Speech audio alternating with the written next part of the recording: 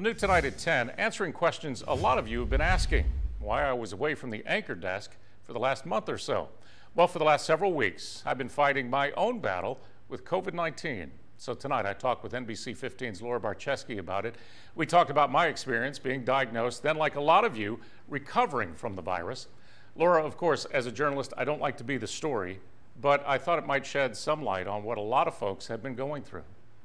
Greg, we're happy you're back, and thank you for not only sharing with me, but with our community what this illness is like, so that maybe we can get a little more insight on just how awful coronavirus really is. A friend called on a Monday morning and said, guys, I got some bad news. I have tested positive. NBC 15 news anchor Greg Peterson says his friend was unknowingly exposed at work, and he spent time with him briefly in a social setting. In a matter of days, another person who was around them tested positive for COVID-19, and then Greg himself started having symptoms. So I was quarantined. 2 days later, after suffering some pretty severe symptoms, you hear about the fever and the chills and really the dry cough and muscle fatigue and all those things. The only symptom that I didn't wind up having was a shortness of breath, which is the real bad one. So I'm certainly thankful for that.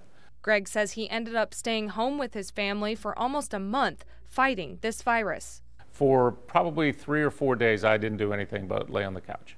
And that's all I could do. A couple of other people in my house were also sick. So we all just kind of commiserated together. Were you worried about your family too, as they were going through this with you? Absolutely. Every day, hey, how's your breathing? Do you feel like you need to go see a doctor? And luckily, nobody got to that point. We were very, very lucky. What was it like talking about this and reporting on it day after day and then getting it yourself?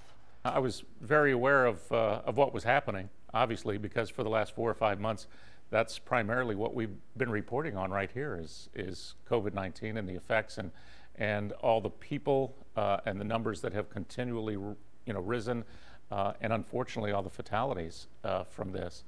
There's no doubt about it, it's serious. There's no doubt. Greg says as a journalist who is focused on reporting facts, he's seen how mask wearing and social distancing makes a difference.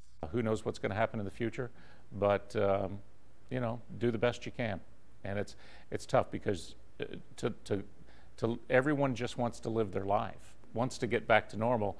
And I understand people wanting to jump the gun a little bit, and perhaps that's what we did. Greg, we're so happy you're feeling better. What was it like? How long did it take for you to get to feeling your best? I started getting symptoms, Laura, a couple of days, and I just want to thank this company and this television station. They did the right thing, and they've done the right thing since the beginning. Quarantine, the minute I said that I had been exposed, they quarantined me, and then when I eventually tested positive, we did the right quarantine as well, longer than the CDC recommendations. So I just want to say thanks to NBC 15 because it's a tough situation. It really is, and there are a lot of employers out there who are going through the same thing. It's a tough decision to make, and I just want to say thanks to this company and all the co-workers as well. Greg, you're back, you're here.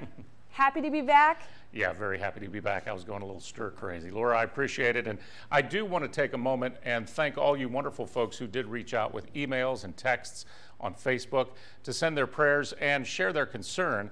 I read every one of them, and they certainly helped make this old reporter feel pretty darn good during my recovery. So thank you for that.